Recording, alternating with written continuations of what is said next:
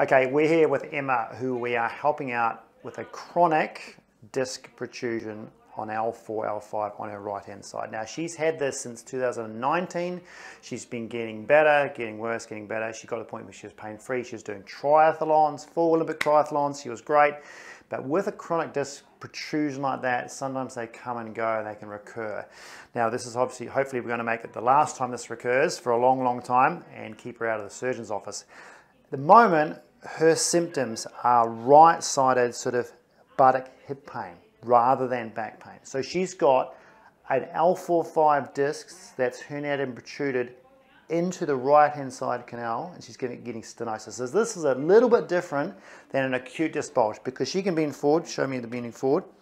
She can bend forward, she can flex, keep her knees relatively straight. She's a little bit tight in neural tension, but she's okay. Doesn't have any pain. She can also ride a bike for 20Ks. She's absolutely fine. What she has got trouble with is extension. So try the extension for me. Show me where that pain comes on. Sort of there. Now she's getting that down into the hip.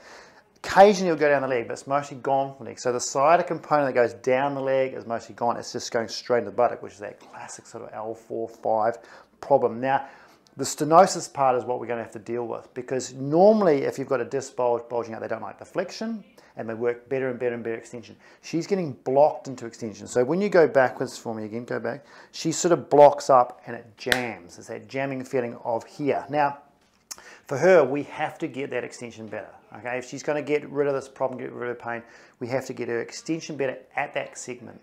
And so what we're trying to do is improve all the range, get her strength better, get her pain down, so she can slowly let the body sort out that disc over time. And hopefully that gets better and better and better. If her symptoms get better, she keeps exercising. When the symptoms gets less, then her exercise can ramp and she can go back into running. So she can swim, she can bike, she just can't run at the moment. We're trying to get her back to that. Keep, like I said, keep her out of the surgeon's office if we can at all costs. So let's have a look at what we're doing. Have a jump on your front, Emma. So with Emma, remember she doesn't like extension, okay? So if I have her flat on a bed, she doesn't like that too much, so we have to raise her up. Just come forward a little bit for me, Em. So I put a pillow in there to bring her out of extension and keep her lumbar spine in more of a neutral position. So when we mobilize her here, we're not getting as much jamming going on. We can actually get the joints moving, get her stretched out, get that whole segment moving, get her muscle stiffness less, so she can extend and start improving. Because while the body's sorting out that disc protrusion naturally over time, that's the best case scenario, we have to keep her loose, keep her pain-free as much as we can, keep her strong. If she tightens up, if she gets weaker from the pain that is increasing, the whole thing crashes and gets worse. She can't exercise, she can't do stuff, because she's got to buy her time. If she's not going to get surgery for this, she needs to work on how do I maintain as painless as possible and exercise as much as I can while that is happening. If you don't do anything and just give up, then what's going to happen is your pain's going to increase. The pain is going to make the muscles weaker, it's going to tighten it up, it's actually going to exacerbate and amplify the symptoms. So it's really important that she gets treatment, really important that she gets her homework done, and really important that she exercises as much as she can within her boundaries. Okay, enough of that, let's look at what we're doing. If you try that extension for me, Emma, the interesting thing is, you know how she couldn't extend when she was standing?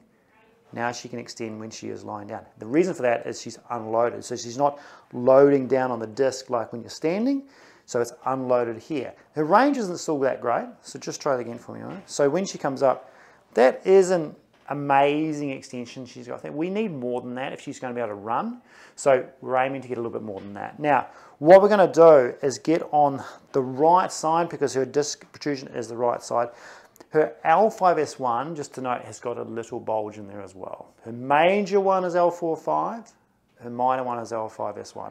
So we actually loosen up that one as well. So if I go down on L5, what I'm going to do is work on posterior anterior pressure like that. Now, sometimes she'll get a sort of shot of pain here, or maybe a little bit like that. Initially, if she's stiff, and then once I loosen that up and get that moving, then it goes away. So we've tried and tested this one quite a lot with her and making sure, okay, well, if I make it sore, does she actually get better? And she does. So I've got to be careful how much I load her up, because we don't want her going home super sore and then not being able to do anything. So we've got to try and get her extension at the level on the side of the problem as good as we can, as quick as we can, within her pain tolerances. Now, that's what we do to loosen up a little bit. Then the major one we're working on is mobilization with extension. So Emma, you go into that extension for me. What I'm going to get her to do, drop down again for me, is go on that L4-5, load it down into a sort of posterior anterior pressure into extension, and she then does extension. So I'm gliding that joint and getting that level moving as she extends. So I take away the jamming. All right. So we take a pressure off when she's down, pressure on when she comes up. So then at this point here, I'll take it off, load down, posterior anterior into extension, glide it as she extends. This is super effective, and it's the sort of thing she can't do when she's standing by herself. Go again for me. I'll go down to L5, and we'll do like sets of 10 of this, 3 or 4 sets of that if we can get it in. Mindful that I don't make her too sore, like pressure-wise, but I don't bruise it too much or anything like that. We just got to get it moving. And this will help deactivate some of that muscle guarding that's going on, because the better the movement of that joint, the less the brain will guard it, so the less stiffness she'll get. And then she'll find that when she goes backwards, she's a little bit looser. So that one's really important to get her extension right. We retest that every sort of rep to make sure she is improving and she's not getting worse from the pressure. And making very careful that we don't excite any of that sciatic nerve sort of messaging or pain going down there. We want to improve her, not make her worse. Now, the sciatic nerve is also an issue. Have a lie on your back for me, Emma. The interesting thing about her swimming too, cycling's fine because she's in flexion. Now, remember, this is a stenosis issue, not generally a sort of a classic acute disc bulge. The stenosis issue don't like extension, but we've got to get the extension better. When she's swimming, she has a little bit of pain. It's okay, she can swim, but it's because her hips drop in the water a little bit, so she's in a little bit of extension. So it'd be like lying on that bed without a pillow, and that's why. So the stronger her core gets, the more she can lift her hips out of the water when she is, well, not deep in the water when she's swimming, the better she'll get.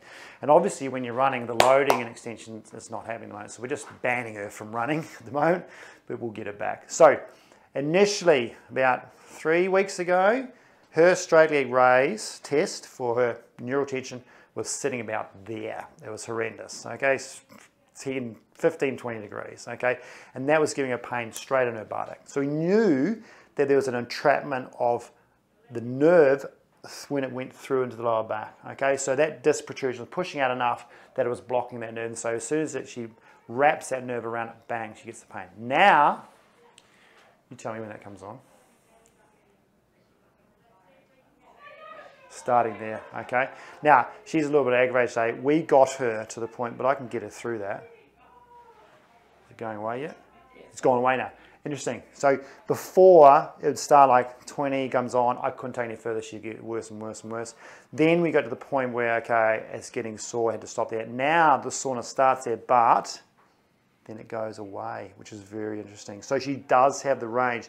Now she's been working hard on this at home. I'll show you that exercise she's doing at home. But in the clinic, what we're going to do is try and get that whole nerve moving. And I'm just going to watch and make sure she doesn't bring that pain on. Is that okay? Yeah. So we're getting her to try and get full extension of the knee with some dorsiflexion. Now, she'll get some tightness through the back leg. You do this yourself, you go, oh yeah, I can feel the tightness through there. I'm just worried about the pain that's happening in the buttock, the symptom, okay? So if she gets, oh, it's tight the back of the leg, tight the calf, that's fine. You don't want to go so far that you cause pins and needles, of course, but if she's got pain in the buttock, that's where I will stop. I'll stop just shy of bringing that pain on. So what you're trying to do is just improve the mobility of that neural system and try and desensitize it to that movement. Okay, so we've got to get the whole thing moving. Remember, she'll tighten up when she sits down or she does an exercise, so she has to do her exercises, but we're trying to spend more and more and more of the time during the day pain-free, which just feels better, okay? Gives her hope, you know, makes her feel better, but also it stops her from stiffening up, okay? It stops her crashing, stops her getting weaker, and allows the body to just chip away at healing and getting this thing right. And obviously, worst case scenario for some of these people, they have to go for surgery for things like discectomies to try and remove that part of the disc. We're going to see if this time it can happen naturally and she can maintain it.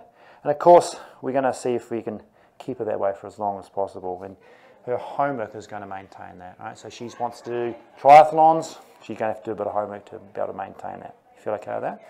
Okay, so we work on two things, trying to get her extension better and try and work on getting her neural tissue moving, because that will drop all that pain down, then she can focus on her core work. Now, she's also got a whole bunch of exercises to do that try and mimic what we do in the clinic. So we'll have a look at that in part 2.